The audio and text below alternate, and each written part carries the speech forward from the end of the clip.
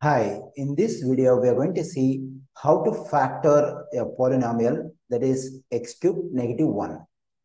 Okay, in this polynomial x cubed negative 1, I don't have any exponent for this one, but I assume there is exponent 3 for this one. So, since I assumed an exponent 3 for 1, will it change the original value? No, it won't, because 1 raised to the power of anything will be equal to 1. Whatever exponent you take for 1, it will still be 1. So, since I assumed the exponent 3 for 1, it won't change its original value, it will still be 1. Here, you may have a question. So, why should I assume the exponent 3 for 1? There is a reason. So, for the first term, already we have the exponent 3. If I assume, if I have exponent 3 for the next term, 1 also, then it will be in the form of a cube negative b cube. So what is the use of having the given expression in the form a cube negative b cube?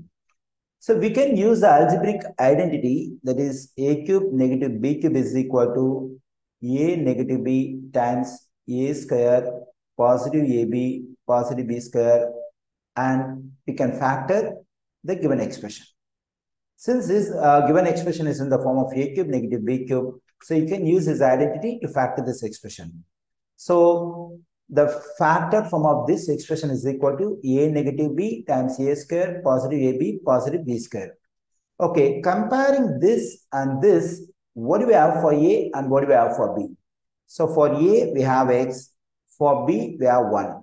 So on the right side, wherever you find a, it has to be replaced by x, and wherever you find b, it has to be replaced by 1.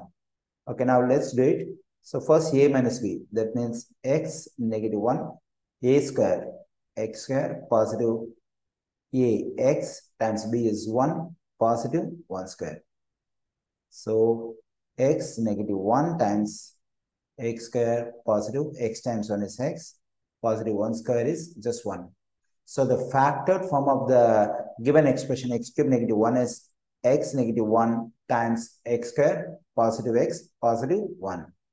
I think everyone can understand this. Thank you.